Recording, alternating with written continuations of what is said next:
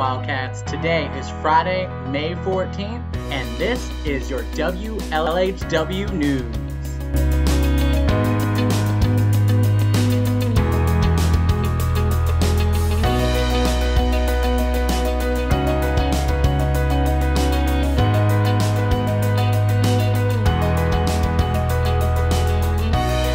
Welcome back to our 12th episode of WLHW on YouTube.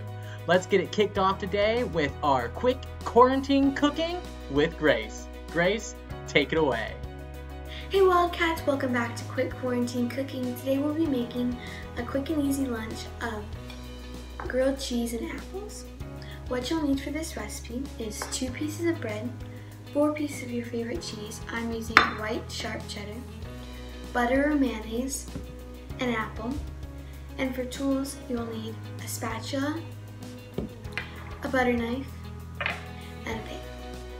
So on to our first we're going to be buttering the bread. So you're going to open your butter,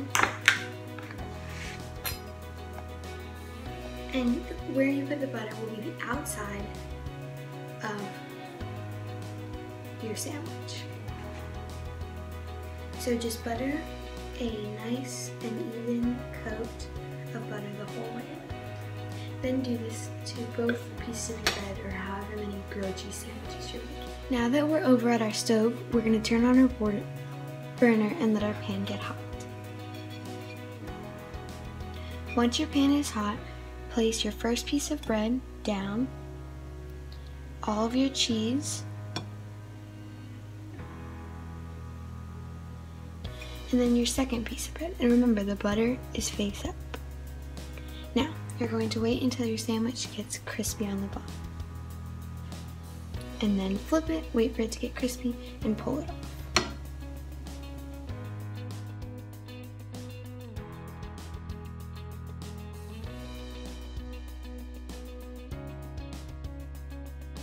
Last, we're going to cut our apple.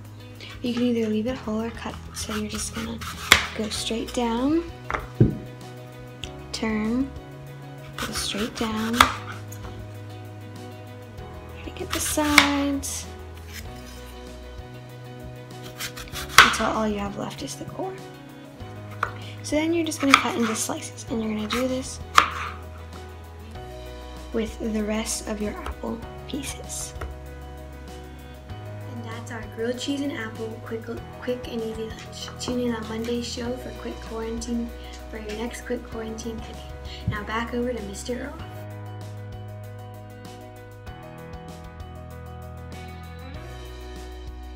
Now that our bellies are nice and full of some delicious grilled cheese and apples, let's sit back and enjoy Jokes with Charlie.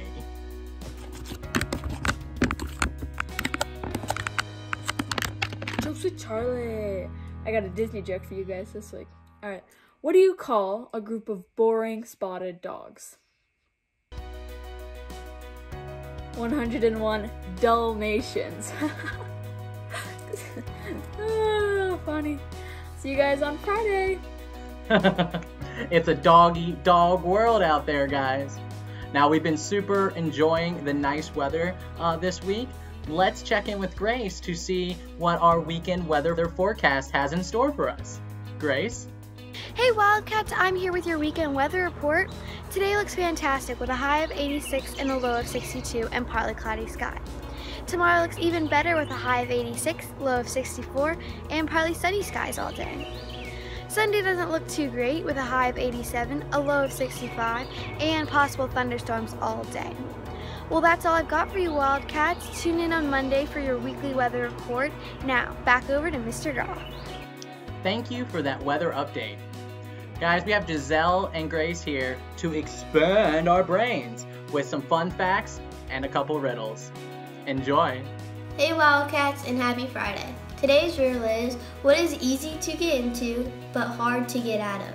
If you think you know, email Mr. Groff at agroff@k12alamo.org. Hey Wildcats, welcome back to Fun Friday Trivia. Last week's question, what was the largest organ in your body? The answer is your skin.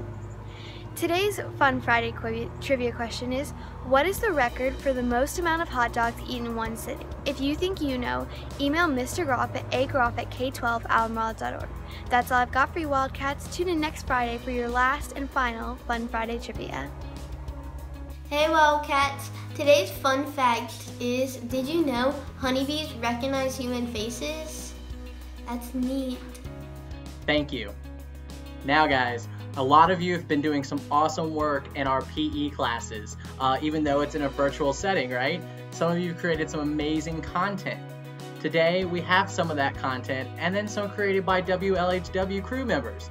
Let's get active and get stronger. Let's see what we have.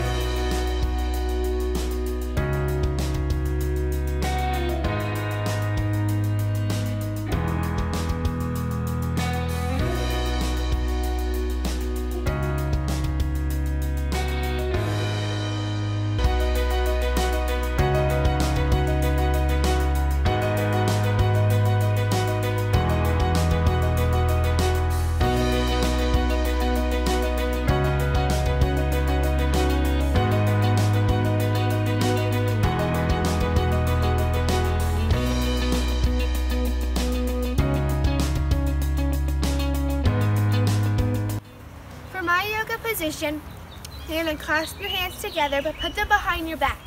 Do a squat position but lift one leg up and put that leg's ankle on your knee. This tightens your core muscle so you can have balance, and it stretches out your shoulders so that you don't fall over. Look straight and keep your back straight. And keep this position for about 10 seconds.